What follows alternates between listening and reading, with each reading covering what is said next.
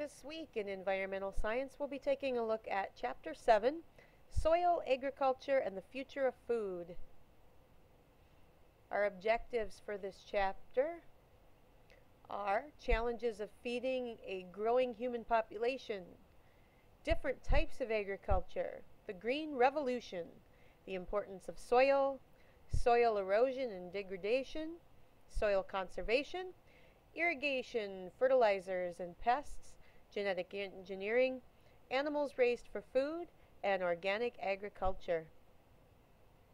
Our central case study to this chapter is entitled Farm to Table and Back Again, the Commons at Kennesaw State University. It's not surprising to see phrases like think global, eat local, or farm to table when you're dining at a trendy restaurant, but would you expect to see this when you're eating at your campus dining hall? Believe it or not, campus dining services around the country are among the industry leaders in culinary sustainability, which embraces the use of sustainably produced local foods to provide diners delicious, nutritious meals. One leader in sustainable dining is Kennesaw State University, or KSU, in suburban Atlanta. Since 2009, they opened up their campus dining facility that serves about up to 5,000 students daily.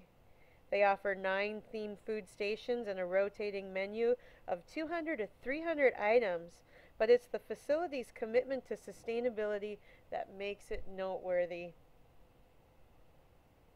This commitment began when the university made sustainability a prime consideration in all aspects of the facility's construction and operation. The Commons at Kennesaw even generates biodiesel from its used cooking oil for use in its university facilities. They've done other things such as eliminating use of trays, because when people use just plates, they eat less and use less dishes, which helps conserve water. Their lighting is helped by floor-to-ceiling windows so that they don't have to use as much energy for lighting. Their food waste is fed into a digester behind the facility and then broken down into a nutrient-rich liquid that they use on their campus farms as a fertilizer. And the Commons go beyond mealtime for their impacts. In 2013, they opened their own Institute for Culinary Sustainability and Hospitality, the first such degree program in the United States. They've even received nationwide recognition as a notable campus dining destination. In 2013, they were awarded, even beating out Walt Disney Parks and Resorts and the U.S. Air Force.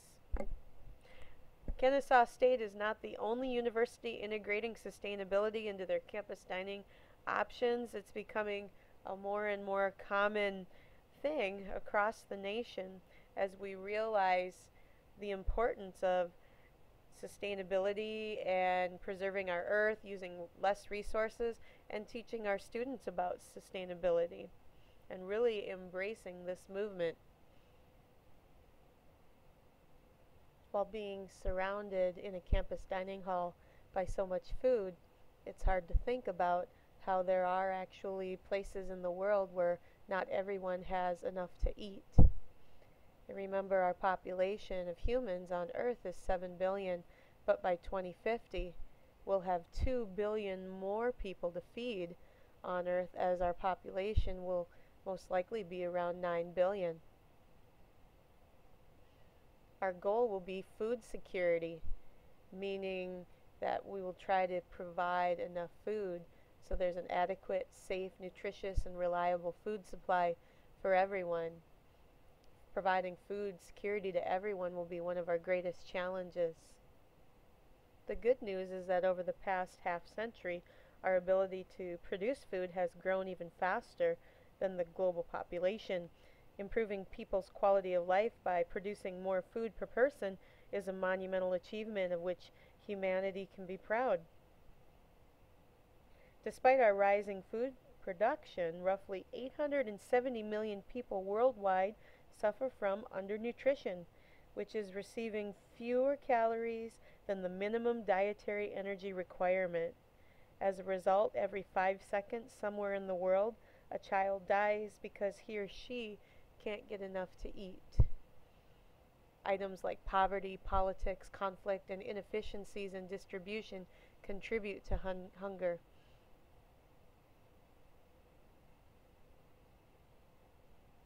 While there's those that don't receive enough nutrition, there are places in the world where overnutrition occurs, where people are receiving too many calories per day.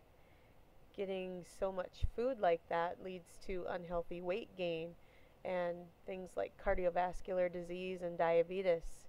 In the United States alone, 1.5 billion adults are overweight, and at least 500 million of those are obese.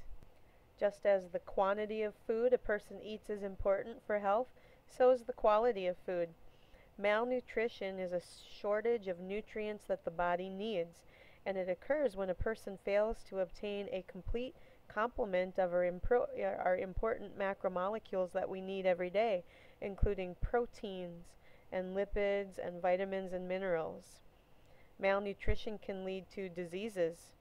For example, people who eat a diet that's high in starch but deficient in protein can develop a disease called kwashiorkor.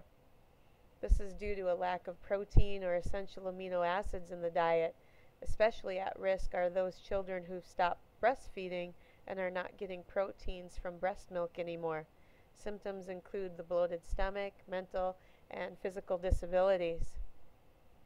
Marasmus is another deficiency due to protein and insufficient calories and includes a wasting of the body. Dietary deficiencies are also alarmingly prevalent. For example, iron deficiency leads to anemia. Iodine deficiency can cause swelling of the thyroid gland and brain damage, and vitamin A deficiency can lead to blindness. If on Earth we're going to enhance global food security, we'll need to examine ways in which we produce our food and make those methods more sustainable. This includes agriculture, which is the practice of raising crops and livestock for human use and consumption.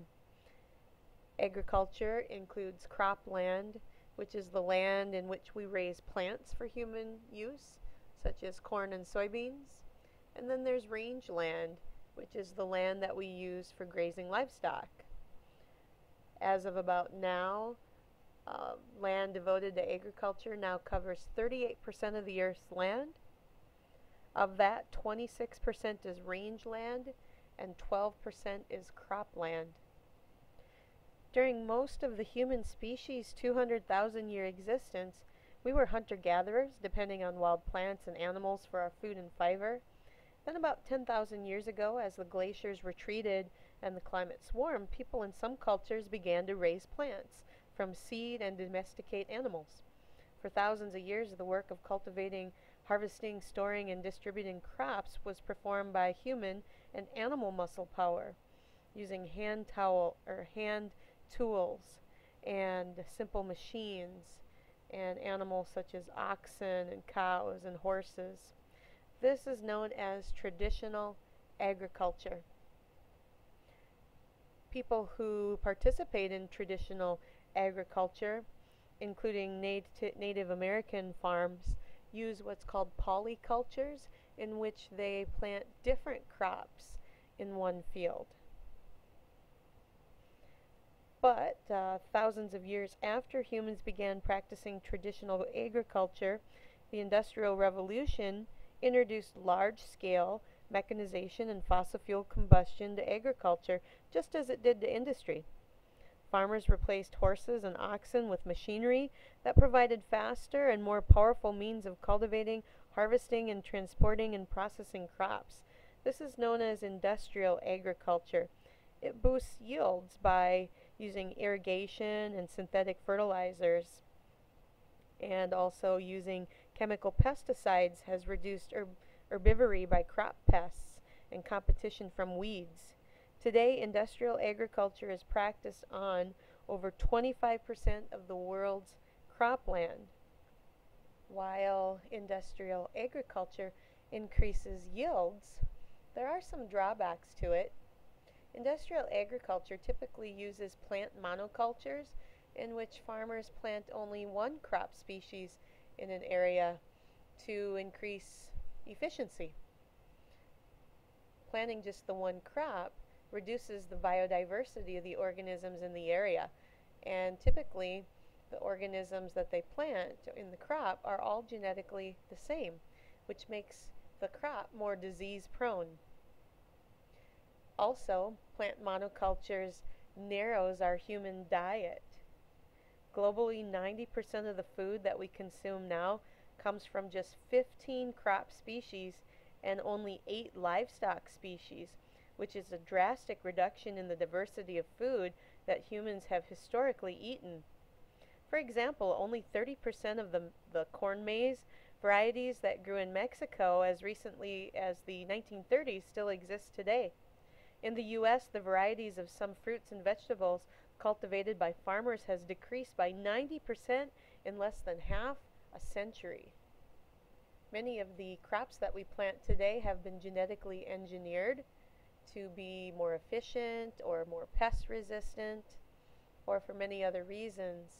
Industrial agriculture's use of genetically similar crops has led scientists to be a little bit worried about the conservation of the wild relatives that today's crops came from. They fear that wild crops may be needed in the future, and so seed banks have been created in order to store those types of wild seeds. Seeds are collected and stored and periodically planted. They're also worried about wild crops' genes being mixed with our genetically engineered versions. And so they feel that wild crops must not be allowed to interbreed with genetically modified crops. The desire for a greater quantity and quality of food for our growing population led to what's called the Green Revolution. We drastically increased food production through new technologies, crop varieties, and better farming practices. The Green Revolution began in the 1940s when American agricultural scientist Norman Borlaug introduced Mexico's farmers to a specifically bred type of wheat. That strain of wheat produced large seed heads and was resistant to diseases, short in stature to resist wind, and it also produced higher yields. And within two decades of planting the new crop, Mexico tripled its wheat production and was able to begin exporting it. Borlaug won the Nobel Peace Prize for his work and also took his wheat to India and Pakistan and helped transform agriculture there. When Borlaug died in 2009 at age 95, he was widely celebrated as having saved more lives than anyone in history. Here's some questions to consider on weighing the issues. Do you think the Green Revolution has solved problems, deferred problems, or created new ones? Which aspects of the Green Revolution do you think help in the quest for sustainability, and which do not, and why? Have the benefits of the Green Revolution outweighed its costs? Industrial agriculture has allowed food production to keep pace with our growing population, but there's been many bad environmental and social effects, such as water use and fossil fuel use. Fertilizers and pesticides can worsen pollution, erosion, and desertification. It requires far more energy than traditional methods, and it displaces low-income farmers who can't afford the technology, forcing them to move to the cities. Some of the benefits have been the increased crop yields while reducing pressure to develop natural areas for new farms. We can't simply keep expanding agriculture into new areas because land suitable and available for farming is running out. Instead, we need to find ways to improve the efficiency of food production in areas that are already under cultivation. Sustainable agriculture describes agriculture that maintains the healthy soil, clean water, and genetic diversity essential to long crop and livestock production. It's agriculture that can be practiced in the same way far into the future while maintaining high yields. Treating agricultural systems as ecosystems is a key aspect of sustainable agriculture, and this general principle applies regardless of location, scale, or crop. Low input agriculture describes an approach to agriculture. In low input agriculture, there's a less use of pesticides, fertilizer, growth hormones, antibiotics, water, and fossil fuels than in industrial agriculture. The subject of agriculture in environmental science leads us to the subject of soil. Soil isn't just lifeless dirt, it's almost like its own little ecosystem. It's a complex system consisting of disintegrated rock, organic matter, water, gases, nutrients, and microorganisms. And of course, healthy soil is vital for agriculture and for forests and for the functioning of Earth's natural systems. If we abuse soil through careless or uninformed practices, we can greatly reduce its ability to sustain agriculture. By volume, soil consists roughly of about 50% mineral matter and up to 5% organic matter. The rest consists of space between the soil particles, called the pore space, taken up by air or water. The organic matter in soil includes living and dead microorganisms, as well as decaying matter derived from plants and animals. We can't also forget our very important decomposers and detritivores that live within the soil, and also even burrowing animals. The composition of a region's soil can have as much influence on its ecosystems as do climate, latitude, and elevation. Soil formation begins when the lithosphere's parent material is exposed to the effects of the atmosphere, hydrosphere, and biosphere. Parent material is the base geologic material in a particular location, and it can be a number of things from hardened lava to volcanic ash, rocks and dunes, and bedrock, which is the solid rock comprising Earth's crust. The parent material is then broken down by weathering, which is a physical, chemical, and biological process that converts rocks into soil. Once weathering has produced fine particles, biological activity contributes to soil formation and the deposition and decomposition and accumulation of organic matter. Partial decomposition of organic matter creates something called humus, which is a dark, spongy, crumbly mass of material made up of complex organic compounds. Soils that have a lot of humus tend to hold moisture well and can be very productive for plant life. As Earth's processes occur, usually about up to 6 layers of soil occur, and these are called horizons. A cross-section of soil as a whole is called a soil profile. Most scientists definitely recognize the A, B, and C horizons, which would be the topsoil, the subsoil, and the weathered parent material, but other scientists recognize all 6, which may even include this O horizon on top, which is the organic litter layer.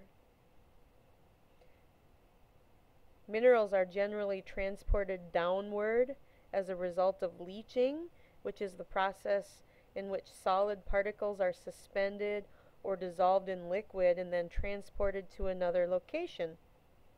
In some soils, leaching can happen so quickly that plants can't get the nutrients fast enough, or the leached minerals could enter groundwater, which then could pose human health risks. The crucial horizon for agriculture and ecosystems is the A horizon, or the topsoil. This consists of the inorganic minerals, as well as the humus, which is so important for agriculture. Also, the O and the A horizons are home to most of the countless organisms that give life to soil. In rainforests, the rain leaches minerals and nutrients, which reduces their accessibility to roots. And rapid decomposition of leaf litter results in a thin topsoil with little humus, and farming there quickly depletes the soil's fertility.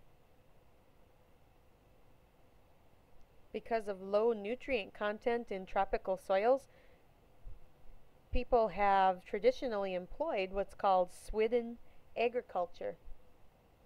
This is where a farmer clears a plot of forest and cultivates the land, usually for only 1 to a few years, and once the fertility is exhausted, they move on and clear another plot, leaving the first to grow back to forest. However, many of the abandoned sites do not regrow forest again, or it's just used as pasture land for grazing livestock. As we know around here in our temperate prairies, we have lower rainfall and therefore less nutrient leaching, which results in a higher fertility for crop production. Maintaining healthy soils. Soil degradation is the loss of soil quality and productivity, and it's caused 13% loss of grain production in the last 50 years. Erosion is the removal of material from one place to another by wind or water. It's a problem when it happens faster than soil formation. Deposition is the arrival of eroded material at a new place. Erosion degrades soil ecosystems, and people make land more vulnerable to erosion by over-cultivating fields, by poor planning and excessive tilling, by overgrazing rangeland with too many animals, and by clearing forests on steep slopes or with large clear cuts. And soil erosion is a global problem. Humans are the primary cause of erosion. It's occurring at unnaturally high rates. Human activities move over 10 times more soil than all other natural processes. The world's croplands have over 47 billion acres affected by erosion or soil degradation. In the United States, we lose 5 metric tons of soil for every ton of grain harvested. Desertification reduces productivity of arid lands. Dry lands are arid and semi-arid environments that cover about 40% of the Earth's land surface, and they're definitely prone to desertification. Desertification is the loss of more than 10% productivity due to erosion, soil compaction, deforestation, overgrazing, drought, salinization, water depletion, and climate change. It endangers the food supply of 1 billion people in over 100 countries and is costing tens of billions of dollars each year. The Dust Bowl prompted the United States to fight erosion. In the late 1800s and early 1900s, farmers and ranchers grew wheat, grazed cattle, and removed native grasses, which led to the Dust Bowl. In the 1930s, drought and erosion caused black blizzards of sand. Thousands of farmers left their land and relied on governmental help to survive. Over here we can see a map of where the Dust Bowl occurred.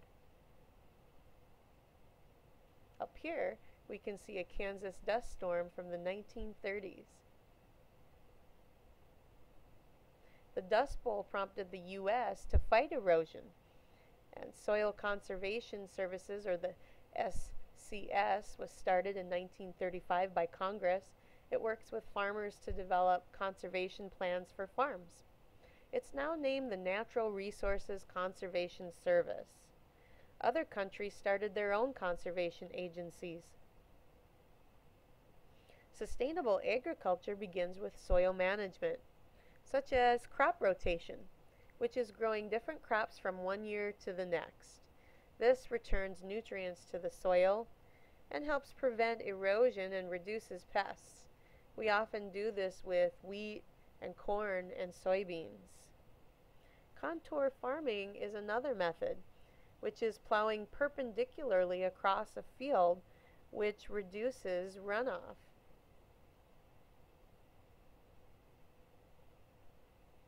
Terracing is where level platforms are cut into steep hillsides, and this staircase that's created by terracing contains rain and irrigation water. Intercropping is another method. It's the planting of different crops in alternating bands. It increases ground cover, and it decreases pests and disease and replenishes soil. Shelter belts or windbreaks is another method in which rows of trees are planted along edges of fields. It slows the wind and can be combined with other methods like intercropping. Conservation tillage is another method in which residues of previous crops are left in the field to prevent erosion, and the soil can soak up more water. No-till farming is an ultimate form of conservation tillage. By increasing organic matter and soil biota while reducing erosion, no-till farming and conservation tillage can improve soil quality and combat global climate change by storing carbon in soils. In the United States today, nearly 1/4 of farmland is under no-till cultivation and over 40% under conservation tillage. Farmers practice no-till farming with a no-till drill. First, the drill cuts a furrow through the soil surface. Number 2, it drops in a seed. And 3, it closes the furrow over the seed. This disturbs far less soil than does conventional tilling and reduces erosion rates on farm fields. Critics of no-till farming in the U.S. have noted that this approach often requires substantial use of chemical herbicides because weeds are not physically removed from the fields, and it also requires synthetic fertilizers because non-crop plants take up some of the soil's nutrients. And in many industrialized countries, this has indeed been the case. Proponents of no-till farming, however, point out that in developing countries like South America, farmers have departed from the industrialized model by relying more heavily on green manures, which is the dead plants as fertilizers, and by rotating fields with cover crops, including nitrogen-fixing legumes. The manure and legumes nourish the soil, and the cover crops reduce weeds by taking up space that weeds would otherwise occupy. Although this approach is not often practical for large-scale intensive agriculture, farmers are educating themselves on the available approaches and choosing those that are best for their farms. Grazing practices can also contribute to soil degradation. Humans keep over 3 billion cattle, sheep, and goats. Overgrazing is when too many animals eat too much of the plant cover and impede plant regrowth. Soil is then degraded and compacted, and increased erosion makes it hard for plants to grow. Non-native plants invade, which are less palatable to livestock, and then outcompete the natural vegetation. 70% of the world's rangeland is degraded, which costs about $23 billion every year. Agricultural subsidies affect soil degradation. Many nations spend billions to subsidize agriculture.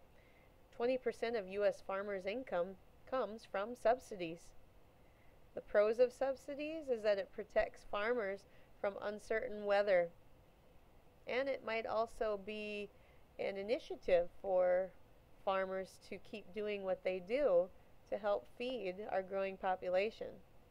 The cons of subsidies is that it encourages farming of vulnerable land. It produces more food than needed, and it drives prices down.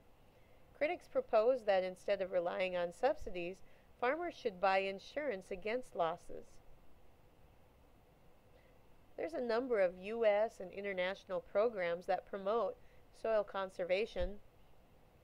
In 1985, the Conservation Reserve Program was created. Farmers are paid to put highly erodible land in conservation reserves. Trees and grass are planted instead of crops. Each dollar spent saves 1 ton of topsoil, and it generates income for farmers. It improves water quality and provides habitat for wildlife. 1.8 billion per year protects 27 million acres. The 2014 Farm Bill limits protection to 24 million acres. Irrigation boosts productivity but can damage soil. Irrigation is artificially providing water to support agriculture. It's needed in unproductive regions that have become productive farmland.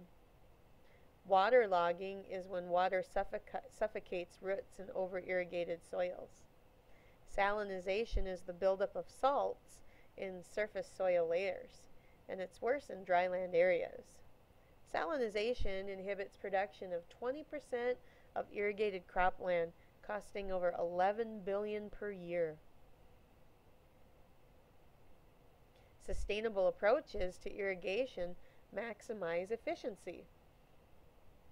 One of the most effective ways to reduce water use in agriculture is to better match crops to climate. For instance, if you have a dry region, planting rice and cotton would not be a good choice because it uses too much water. Choosing other crops that would require less water, like beans and wheat, would enable those areas to remain agriculturally productive and yet greatly reduce the use of water. Another approach is to embrace new technologies that improve water use efficiency in irrigation. Currently, irrigation efficiency worldwide is actually pretty low. Plants end up using only about 40% of the water that we apply by irrigation, and the rest evaporates or soaks into the soil away from the plant roots. New drip irrigation systems that deliver water directly to the plant roots can increase efficiencies to over 90%.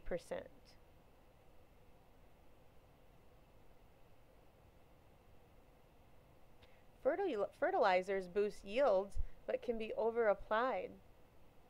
Fertilizers are substances that contain essential nutrients to enhance crop production. Nitrogen and phosphorus are two big components of fertilizers. Inorganic fertilizers are mined or synthetically manufactured mineral supplements. Organic fertilizers are the remains or wastes of organisms, like manure and crop residues and fresh vegetation, also called green manure, and compost. It's produced when decomposers break down organic matter. Inorganic fertilizers boosted global production in the late 1900s, but severely pollute. Leaching and runoff of inorganic fertilizers causes groundwater contamination, dead zones in water systems, and air pollution from evaporated nitrates. Sustainable approaches to fertilizing delivers nutrients directly to plant roots and avoids over-application, such as in drip irrigation. You can add the fertilizer directly to the water and drip it into where it's actually needed near the plant. No-till or low-till systems may inject fertilizers with seeds. Or farmers can monitor soil nutrients and add only when they're low. This can help reduce over-application. Strips of vegetation along field edges and streams can be used to capture nutrient runoff. Organic fertilizers can also be embraced. It improves not only the nutrients in the soil, but it adds organic matter, which then improves the water retention and the overall productivity of the soil. The preferred approach is to integrate inorganic and organic fertilizer systems. Because we cluster food plants together in agriculture, especially in monocultures, pests have been able to take advantage of this and move from plant to plant and specialize. A pest is any organism that damages crops that are valuable to us. A weed is any plant that competes with our crops. There's nothing inherently malevolent in the behavior of a pest or a weed. Those organisms are simply trying to live like every other organism to survive and reproduce. But they affect our farm productivity when doing so. Pesticides are poisons that target pest organisms. For example, insecticides kill insects, herbicides kill plants, and fungicides kill fungi. Exposure to synthetic pesticides can cause health problems for humans and other organisms. Unfortunately, pests can evolve resistance to pesticides. Individuals that can metabolize and detoxify a pesticide survive and pass those genes onto their offspring. As the population increases, pesticides then lose their effectiveness. Recall that from our previous discussions of natural selection, individuals within populations already vary in their genetic makeup. Because most insects, weeds, and microbes can exist in huge numbers, it's likely that within that variation there's a small fraction of individuals that by chance already have genes that enable them to metabolize and detoxify a pesticide.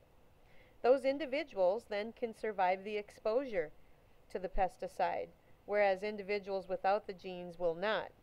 If an insect that is genetically resistant to an insecticide survives and then mates with another resistant individual, the genes for pesticide resistance can be passed on to their offspring. As resistant individuals become more prevalent in the pest population, insecticide applications will cease to be effective and the population will increase in size. In many cases, industrial chemists are caught up in what's called an evolutionary arms race with the pests that they battle. Because we seem to be stuck in this cyclical process, it's been nicknamed a pesticide treadmill.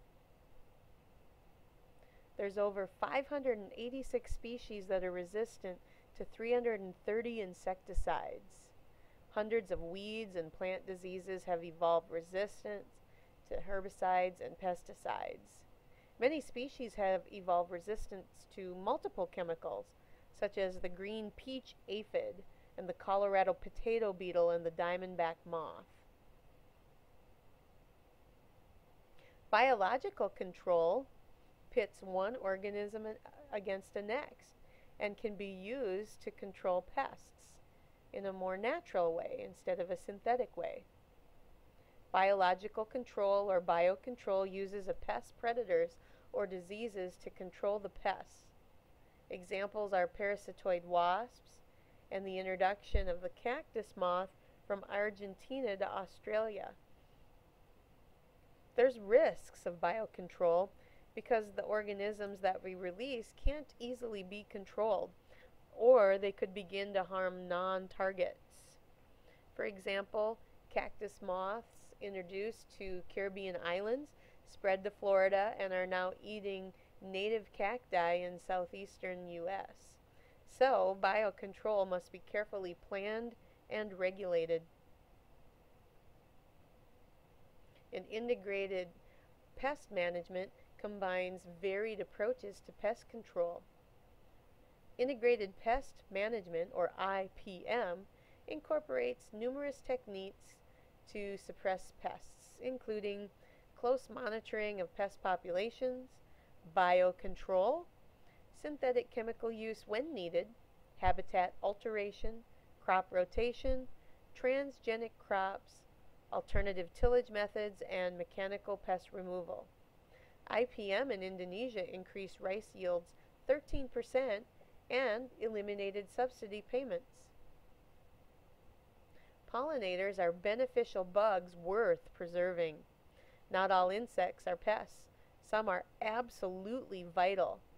Over 800 cultivated plants rely on pollinators, like bees, for example. Pollination is when a male plant sex cell fertilizes a female sex cell. flowers are evolutionary adaptations to attract pollinators to them. They attract pollinators by using nectar and pollen, sweet smells, and bright coloration. While an insect or a pollinator is picking up these little rewards, such as nectar and these sweet smells, they're also picking up the male sex cells and then transporting it to other flowers, which helps increase the diversity within plant populations. The U.S. bees provide $15 billion per year in pollination services, but parasitic mites have decimated populations, and beekeepers were driven to financial ruin. Colony collapse disorder is when entire beehives have died. 1/3 of all U.S. honeybees have died, and causes are unknown, but most likely involve insecticides and new parasites, and a combination of stresses that weaken the bees' immune systems and destroy social communication. Raising animals for food. As wealth and commerce increase, so does consumption of milk, meat, and eggs. Since 1950, global meat production has increased fivefold, and per capita meat consumption has doubled.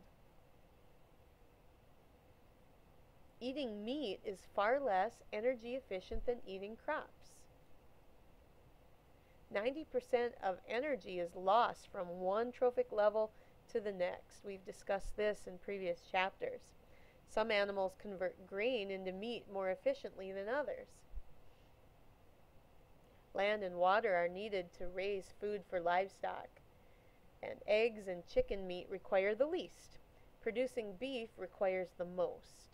When we choose what we eat, we choose how we use resources. Feedlots, or factory farms, are also called concentrated animal feeding operations, or CAFOs. Huge warehouses or pens deliver food to animals living at extremely high densities. They produce over half of the world's pork and most of its poultry. The benefits are that it allows a greater production of affordable meat and reduces grazing impacts on land. But there's costs. 45% of the world's grain is fed to livestock, which endangers food security for the world's poor. Feedlots produce huge amounts of manure and urine and can pollute surface water and groundwater. Crowded housing causes outbreaks in disease, and the heavy use of antibiotics is also another downfall in order to prevent these diseases. It produces more greenhouse gases, such as carbon dioxide, methane, and nitrous oxides, than automobile emissions. Another way to produce food is raising seafood with aquaculture. Worldwide, fish populations are plummeting, and there's an increased demand in technology. So, aquaculture is the raising of aquatic organisms in a controlled environment. We see a pie chart over here of how much of each are raised, with fish being at 49.6%, aquatic plants at 24.1%, mollusks, crustaceans, and other aquatic animals following behind. It's the fastest growing type of food production and is most widespread in Asia. The benefits are a reduced pressure on over-harvested wild fish and uses fewer fossil fuels, and it's safer and produces more fish than commercial fishing. The drawbacks are that there's a lot of waste produced. It uses grain, which affects food supplies for people, and fish meal is made from wild ocean fish. Escaped fish introduce disease or outcompete wild fish.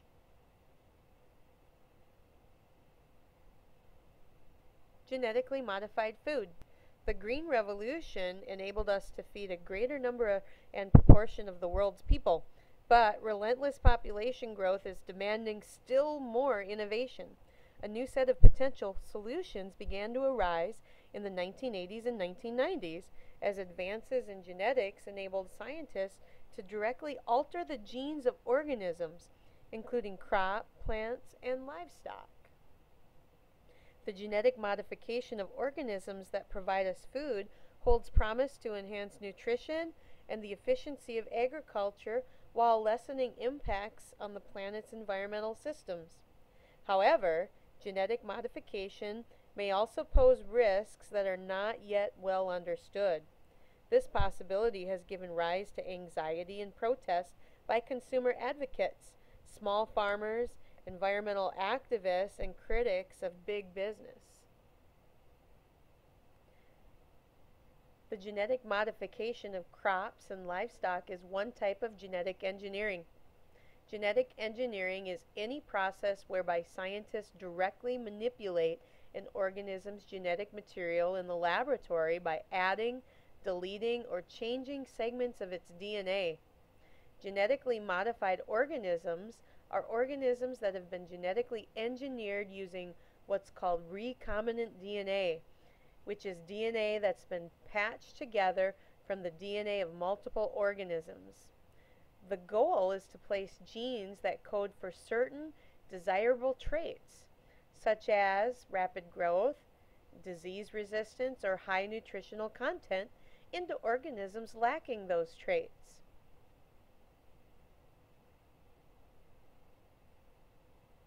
An organism that contains DNA from another species is called a transgenic organism, and the genes that have moved between them are called transgenes. The creation of transgenic organisms is one type of what's called biotechnology, the application of biological science to create products derived from organisms. It's helped to develop medicines, clean up pollution, aid cancer research, dissolve blood clots, and make better food. Here's a chart of several genetically modified foods, such as golden rice, virus-resistant papaya, GM salmon or genetically modified salmon, biotech potatoes, and BT corn. You can read this same chart from your textbook. Biotechnology is transforming the products around us. GM foods have gone from science fiction to mainstream agriculture in the last 3 decades.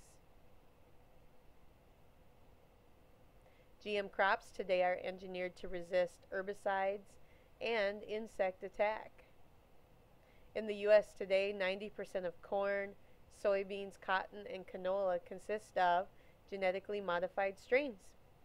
Worldwide, 4 out of 5 soybean and cotton plants are now transgenic, and 1 out of 3 corn and canola plants. 70% of processed foods in the United States stores contain GM ingredients. Soybeans are the most common type of GM crop. The United States leads the world in GM crops, with Brazil following right behind us. What are the impacts of GM foods? There's mixed results on pesticide use. Insecticide use has declined, but herbicide use has increased. GM foods can advance sustainable agriculture when grown with no-till farming and drought-resistant and high-yielding. Problems with GM foods include the fact that they're expensive, with little incentive to develop crops for small-scale farmers. Resistance to the weed killer glyphosate is being documented more widely than in the past. Ecological impacts of GM foods pose the greatest threat. GM oilseed rape was found hybridizing with wild mustard. With creeping bent grass engineered for golf courses has pollinated wild grass up to 21 kilometers away. Many experts think we should follow the precautionary principle and proceed with caution on GM foods. There's public debate over GM foods that continues. Many people think that tinkering with food supply is dangerous or morally wrong. Others fear that global food supply is dominated by large corporations that develop GM technologies. Agrobiotech corporations have taken out patents on transgenes. Although Americans have accepted GM foods, consumers in Europe, Japan, and other nations are still uneasy about GM foods. 60+ nations require labeling of GM foods. A frequently asked question is it safe to eat genetically modified foods? In principle, there's nothing about the process of genetic engineering that should make genetically modified food any less safe to eat than food produced by conventional methods. The fact that technology is used to move a gene does not make the gene unsafe. Thus, to determine whether GM foods pose any health risks, studies must be done comparing those foods with conventional versions, one by one, just as researchers would study any other substance for health risks. Thus far, no study has shown undeniable evidence of human health impacts on humans from any GM food, but this lack of evidence does not guarantee that such foods pose no risk. A great deal of research is controlled by the companies that develop GM foods, and we will never be able to test all GM foods.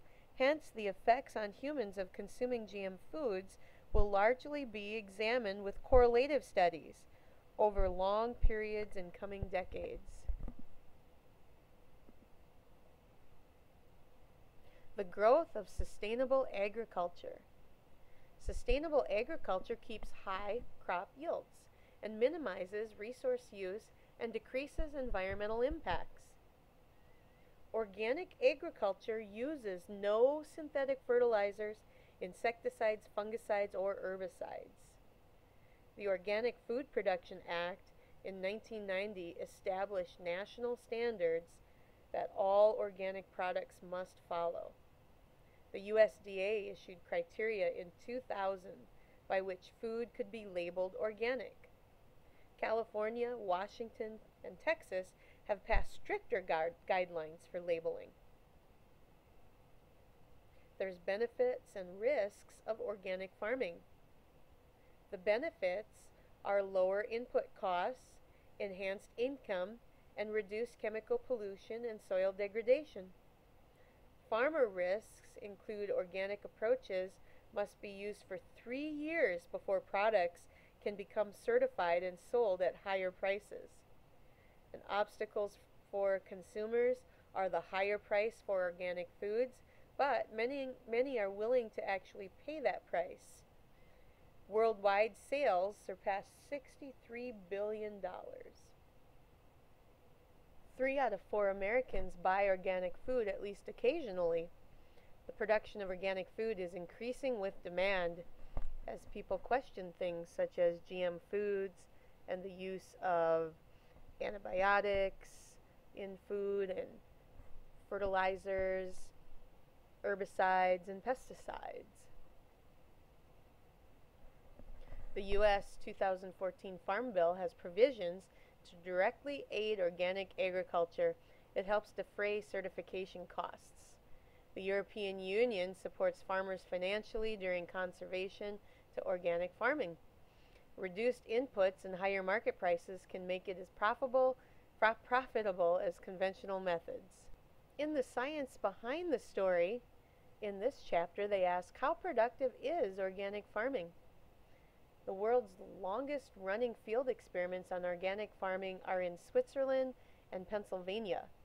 After more than 21 years of studies, Dr. Paul Moder's team concluded that organic plots were highly efficient and represent a realistic alternative to conventional farming. Moder's team found that soil in organic plots had better structure, better supply of some nutrients, much more microbial activity, and much more invertebrate biodiversity. Organic crops equaled conventional crops in yield. They produced more profit, they required less energy input, and released fewer greenhouse gas emissions. Locally supported agriculture is growing. Sustainable agriculture reduces fossil fuel use from long-distance transports of products. The average U.S. food product travels 1,000 miles. Farmers markets provide fresh, locally grown food and are increasing in popularity. They provide organic items and unique local varieties. CSA is community-supported agriculture in which consumers pay farmers in advance for their produce. Consumers get fresh food while farmers get a guaranteed income. In weighing the issues, here's some items to consider for you. Do you want food labeled? The USDA issues labels to certify that products claiming to be organic have met government's organic standards. Critics of genetically modified food want GM products to be labeled as well. Do you want your food labeled to indicate whether it's organic or genetically modified? Would you choose among foods based on such labeling? How might your food choices and purchasing decisions have environmental impacts, good or bad? Sustainable agriculture provides a roadmap for the future. It mimics natural ecosystems. They operate in cycles and are internally stabilized by negative feedback loops. Agricultural systems can be integrated with the surrounding ecosystems, reducing environmental impacts from food production. Making agriculture sustainable is crucial for all of us. In conclusion, industrialized agriculture has had substantial negative environmental consequences. To support 9 billion humans, we must shift to sustainable agriculture to prevent further land degradation. Biological pest control, organic agriculture, pollinator protection, preservation of native crops, sustainable aquaculture, and careful, responsible genetic modification of food are all issues we must consider.